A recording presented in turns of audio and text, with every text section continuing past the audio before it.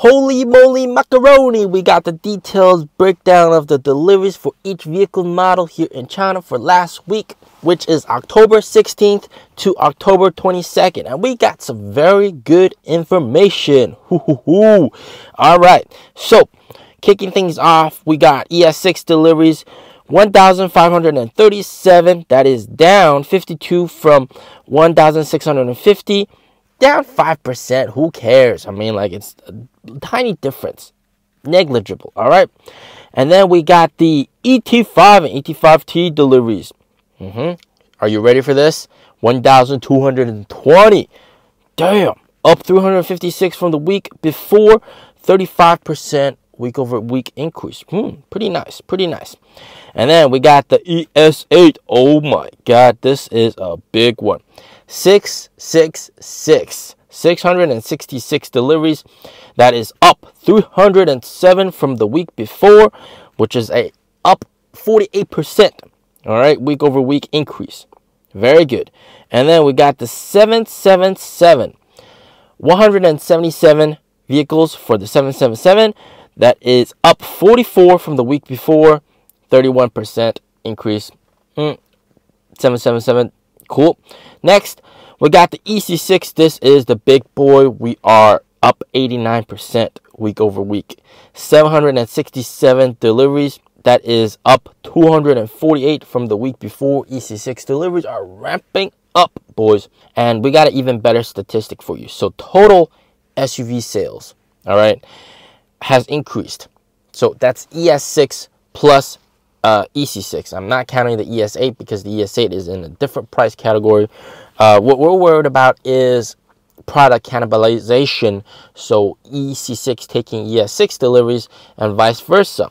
But I got good news on this front. So deliveries overall has actually been increasing. So total SUV ES6 plus EC6, 2,169 the week before, and then last week 2,304. So we got a good increase. All right, we got a good increase. So that's a good trend. Now, what does that look like if we plot it out all on a chart? Oh my God, this chart is getting longer and longer as we go and go. So as we can tell, the ES6 has pretty much stabilized at around 1,500-ish, even though we're seeing 1,537. That's the lowest amount in the previous several weeks. Of course, not including the holiday week. So not too much to get happy about for the ES6. I mean, as long as it stabilizes around that area, that's cool. And then we got the ET5, ET5T deliveries rebounding. Pretty nice, 1,220. Not bad. Not bad at all. I think these are something to be happy about, and we'll see why when we compare it with the Zeekr and the BMW numbers. All right. So next up, we got the EC6. If you look at the EC6, bam, it is rising up and up and up. Very good uptrend, man. Damn, right now that is number 3 in the most hot seller vehicle for NIO. Hopefully this gets to number 2 spot, but I guess ET5 and ET5T will always be the number 2 spot. But hopefully this continues its uptrend, get to like 1,000-ish. That would be very, very nice. Cool. And then the ES8, ES8 deliveries, 666, and that is very close to all-time highs. That is very close to all-time highs of 679. So we are getting back up there in terms of ES8 deliveries. Demand for that car is also quite high. It is the best heavyweight SUV that you can get, all right? And then the 777 just chugging along. It is unfortunate that the 777 isn't seeing very good results or on a big uptrend. The product, especially ES7, really needs a further revamp, and that is coming very, very soon. So that is what the overall picture for NIO looks like. But how about competitors? This is very interesting because we got to take a look at some of the best selling competitors. So for example, Zeekr. All right, let's take a look at Zeekr. All right, Zeekr 001 last week delivered 1,234. That is down 601 from the week before. So Zeekr deliveries are starting to fall. All right, equating to negative 28% week over week growth. Interesting. And then BMW i3. BMW i3, last week they delivered 1,251. That is up 21 vehicles from 1,230. Tiny 1.2% increase. Nothing to get happy about there. And then BMW iX3 588. That is a 19 vehicle increase from the week before, 2% increase.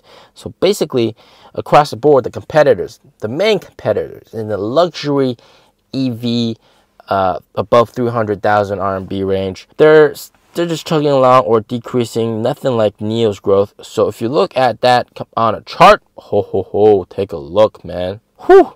Very interesting. So BMW i3 actually in the sedans, all right, in the sedan sector, BMW i3 is in front now. Interesting. Just by a tiny bit amount. Zeekr dropped from first spot to number 2 spot. Used to be the best selling vehicle. Now the best selling vehicle is the ES6 now. Cool.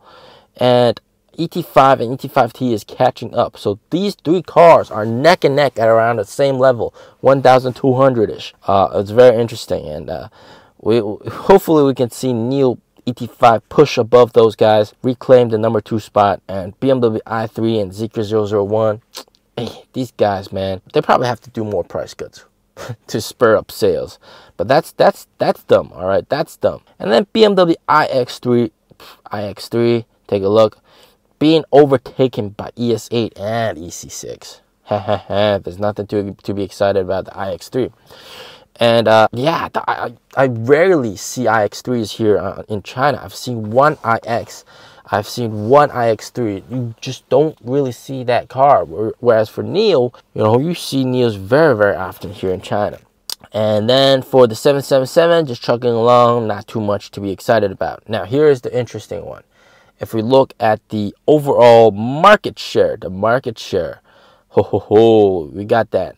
And this is, of course, a little bit biased because we're just comparing 2 products from BMW and 1 product from Zeekr, but those are in the same price category. Everything else is sort of negligible and also not in this price category, all right? So if you look at the best-selling ones, overall, ratio-wise, luxury premium EV here in China, NIO has 59% market share compared to BMW and Zeekr, with only 25 for BMW and 17 for Zeekr respectively. It just comes to show you that when people are spending heavy bucks for the EV, they still want to choose something that's more well-known or more technologically advanced and more well-rounded, and that includes service, infrastructure, etc.